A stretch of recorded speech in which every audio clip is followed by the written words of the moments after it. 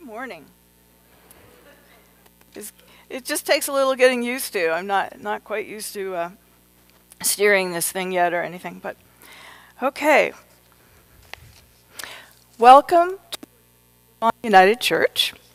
If you're new today, I'm Reverend Mary Lynne Whyte, and I'm those online. Can everybody hear me all right? Am I sort of coming in and out, or I'm going in and out? Okay. As you can see, I'm not my usual self. I injured my left ankle on Wednesday at lunchtime. So, once again, I thank God for this beautiful sanctuary that's accessible, the whole church, and for the chancel area in particular being accessible. You don't know how much that means when when you've got an issue and you have to actually use the ramp because you can't get up any other way. So, thank God for all of that. Besides, I think to be fully accessible is to be more fully welcoming. On behalf of Woodlawn United Church, I offer sincere condolences to the family, friends, and work colleagues of firefighter Captain Billy Marr, whose funeral service will be held here this afternoon at 2 p.m. It will be live streamed for not attending. I don't think I'm sitting on this. I'm not sure why it keeps going in and out. Okay. Even though I will be working from home over the next few weeks due to my injury, I will be here for worship on Sundays, and I will lead the Word in My Heart Bible study. And the next one is this Wednesday, April 17th at 11 a.m. in the Sam's Room. The first Sunday of the month is always Food Bank Sunday here at Woodlawn. But I believe we may have missed announcing that this month. So the East Dartmouth Christian Food Bank takes place each Thursday in our Heritage Center next door. And they greatly appreciate all donated non-perishable foods, as well as financial donations. So please know that donations are accepted at Woodlawn any time. And thank you for your kindness in supporting this important outreach ministry. Now, today after worship, you are cordially invited to our fellowship time down in the Brick Hall. That's the room underneath this sanctuary. And you will be offered tea, coffee, and some goodies. And we thank our hosts, Lisa Allen and Margot McLeod. Does anyone have a short announcement they would like to highlight? Just a quick announcement. On May 26th, which is a Sunday, Tabitha is hosting a fashion show, and most of you know we've had them in the past. Elegant Steps from Truro has a lovely fashion show, and it's a dessert afternoon, so tickets are available in the office or from me, and then after May 7th, Terry Gnu will have tickets as well. So let me know if you need tickets. Thanks.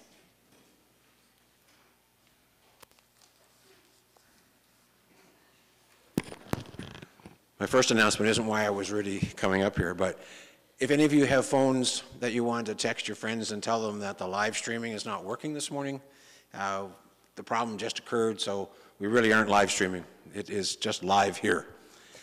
The second thing I wanted to talk to you about is that this is a really big day for us. Not only is this service a great important day and event, but at 2 o'clock this afternoon, we are actually hosting a really big funeral for Captain Billy Marr, who's a firefighter who died on April the 6th.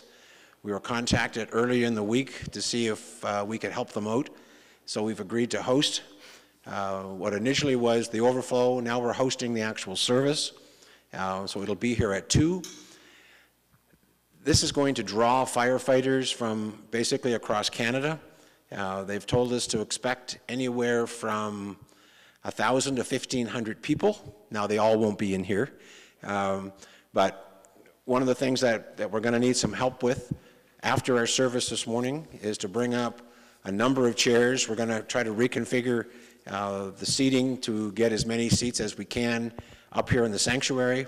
Downstairs, it will be basically a stand-up situation where we'll broadcast the system, hopefully downstairs, and there is an overflow at St. Thomas More Church where if we can get our live streaming working again, we will be live streaming to them, and everybody that's in that congregation or that church will be able to take part in the service. So the help afterwards will be a really big thing. Downstairs, again, after the service, there will be a reception, a stand-up reception, where our UCW people are providing the coffee, tea, and water. The ladies auxiliary from the fire department are providing the food, and we're going to be having our sound actually broadcasted outside on our outside speakers. For all those who cannot get in, will be able to hear the service outside. So they're pushing our technical capabilities to our limit today, and all we need to do is get the systems back working the way it should. And the third thing, final thing I guess on this one, they are planning to close the street. There's going to be a parade that will have as many as 400 people in it, a couple of fire trucks, 40 to 50 people in a band. They're going to assemble on the other side of Morash Pond, come up, that's Guysborough, across Shawinigan, down Woodlawn Road, and then end in front of the church. The actual coffin with Billy in it will be delivered to the front door in a fire truck. So there's going to be a lot going on. If you decide to come down, park somewhere away, because once the thing gets started and the streets get closed, there's no getting in, no getting out until it's all over. So I think that's it. And like I said, it's a big day for us, and any help that you can provide us after the service will be greatly appreciated. Thanks.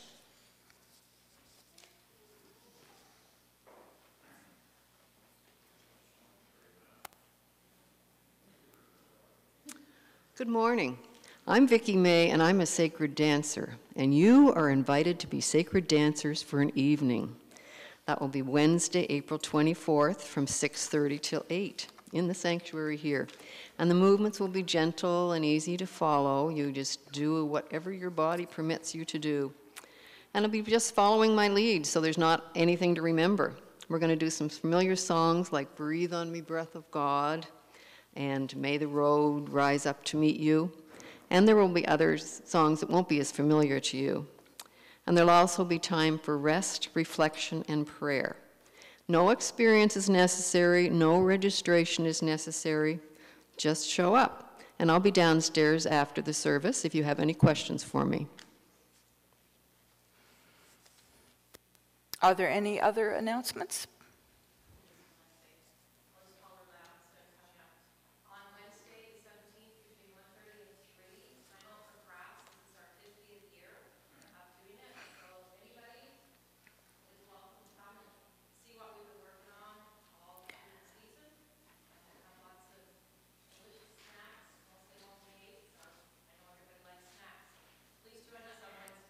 Wednesday at 3 downstairs in the Brick Hall.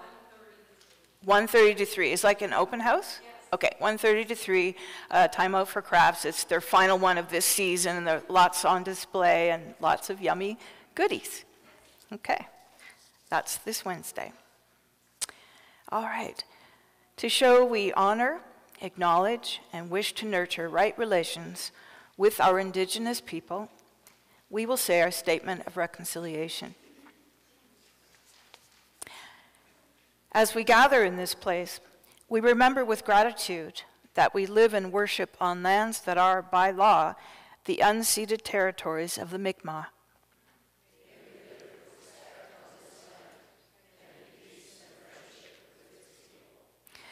Please stand as you are able for our call to worship.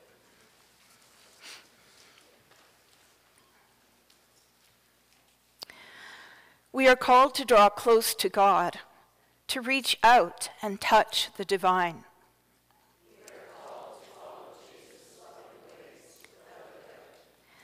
God is good. God is love. God holds us in the palm of God's hand.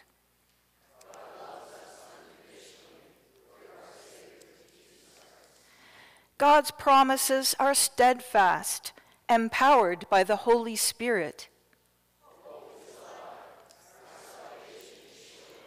Hope conquers doubt. The risen Christ lives. Please join in singing our opening hymn from Voices United, number 509, I, the Lord of Sea and Sky.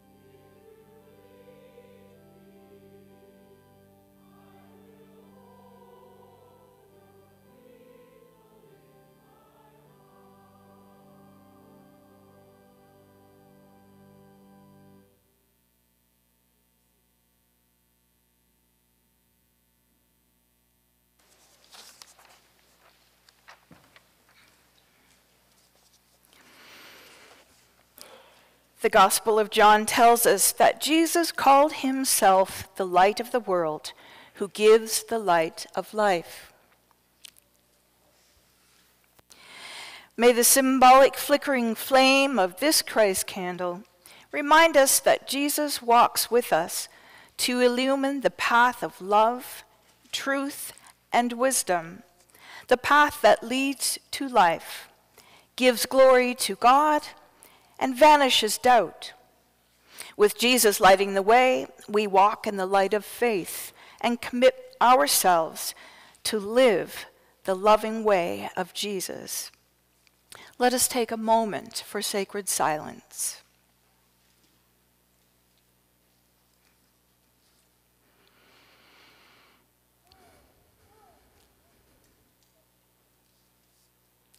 Let us pray. We thank you, loving God, for Jesus Christ, the light of the world, who leads us into the future with light and love. You have given us the precious gift of the risen Christ, who offers us new life, forgiveness of sins, and the assurance of his loving presence, for which we are eternally thankful. May our doubts disappear as we open our hearts to the movement of your Holy Spirit in our worship today. We ask this in the name of Jesus, the one who taught us to pray together, saying, Our Father, who art in heaven,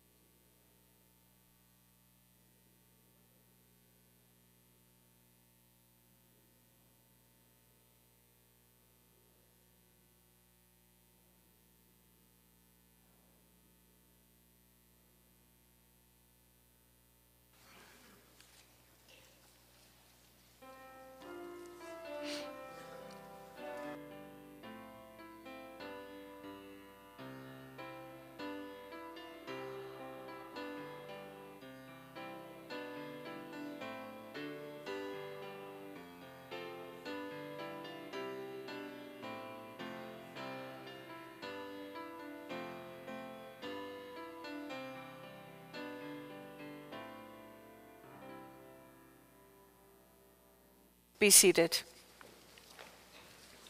I'd like to call all the children and the young at heart to come to the chancel steps for some chit-chat time.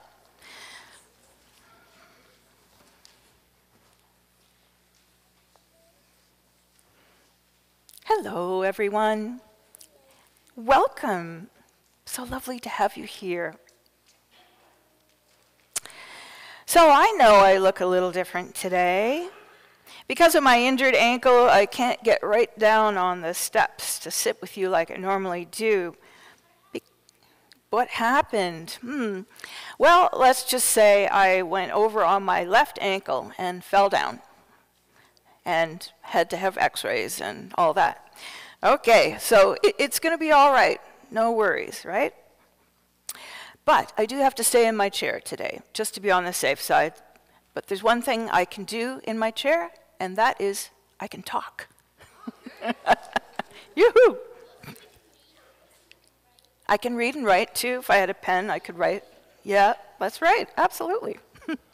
So, I have something important to say, and here's what I have to say. Are you ready? Who said no? Okay, are you ready? Yes. All right. I have wings. What do you think of that? I have wings. Uh-oh, okay. Yes? Say that again? They are invisible. That's a good answer. If I could easily turn around, I would show you my back. Do you see anything?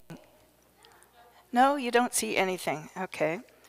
Well, so does that mean you doubt that I have wings? People don't have wings. Angels have wings, though, right? All right, so that means you doubt that I have wings, correct? Okay, let me show you my wings. Then maybe you'll believe me.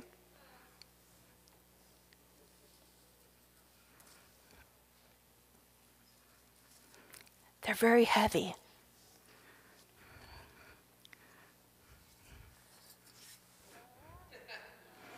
Now, do you believe me? Okay, I do have wings. They're just not attached to me. And I do have wings, but it's kind of an unexpected way of having wings, isn't it? It's not quite normal. All right. So I have wings in a different place, in a different way than what you would be expecting. But now you believe me, correct? All right, that's good. Because eyewitnesses, and do you know what an eyewitness is? Anybody? Yeah, somebody who's there to witness something, see something, touch, feel, whatever, firsthand. That's an eyewitness, right? And they use their senses. We have 5 senses, and that's how they can tell something is true or real. Do you know what they are, the 5 senses? Yeah?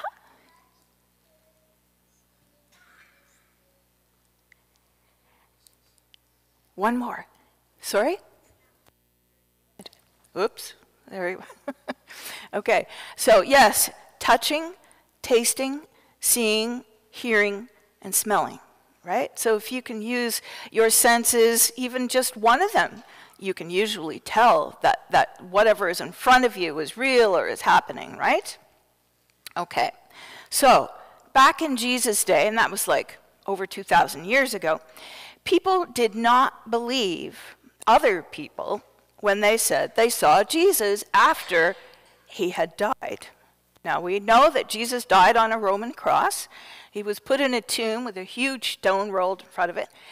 And his body was in there for like 3 days. But then when some women went to the tomb to bring spices, guess what? Yeah, there was nobody there. The body was gone. Okay, so they didn't know exactly what had happened. But then Jesus appeared. And the women were told by angels that Jesus had been raised to life by God.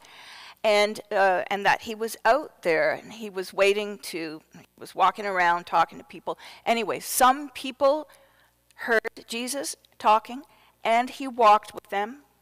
Okay, but when they went to tell the 11 disciples, guess what? They didn't believe those people because they didn't experience it for themselves, right? So finally, Jesus appeared to his 11 disciples. They were in a locked room, but he appeared among them. And he started talking to them, and they were afraid.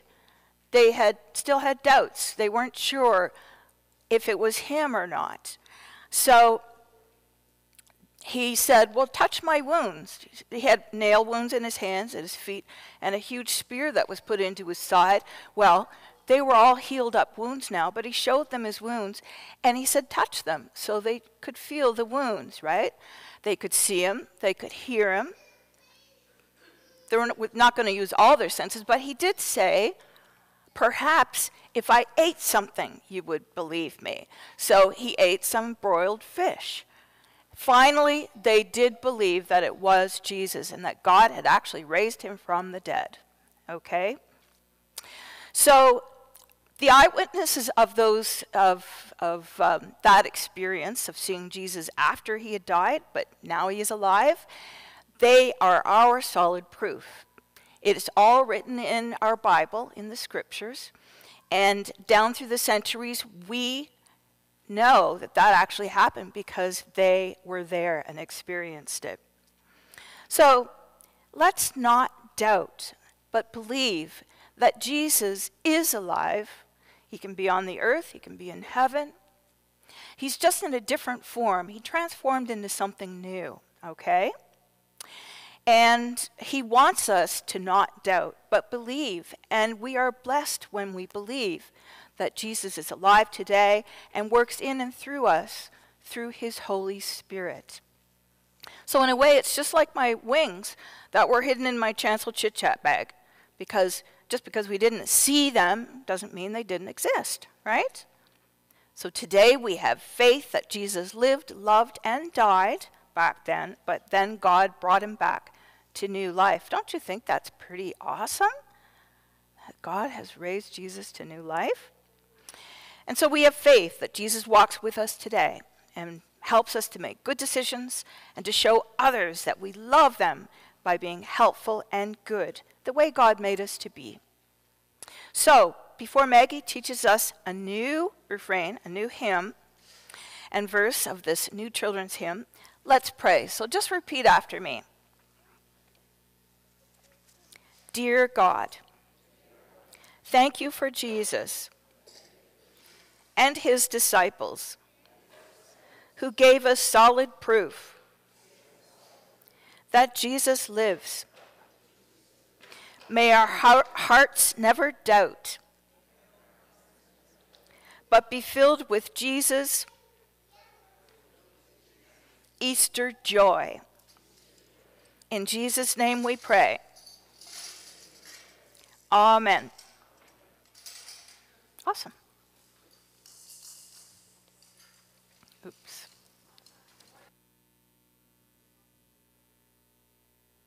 It's not on. Oh, now it's on. Sorry. All right, so we have a new children's hymn for the month of April. Does this book look familiar to any of you? I figured it might. Our children's hymn for the month of April, these months are going by way too fast, is going to be number 132 from Songs of the Gospel, I'll Be a Sunbeam. I'm sure many of you, myself included, might recognize that one, but probably haven't heard it in a while. So we're going to teach everybody the refrain, and then for the verses, we'll play our instruments and we'll sing along to the words on the screen. So repeat after me if you don't know it. I'm just going to say it. I don't want to sing in front of all you guys, so I'll just say it. So repeat after me. I'll go line by line. A sunbeam, a sunbeam. Jesus wants me for a sunbeam. A sunbeam, a sunbeam.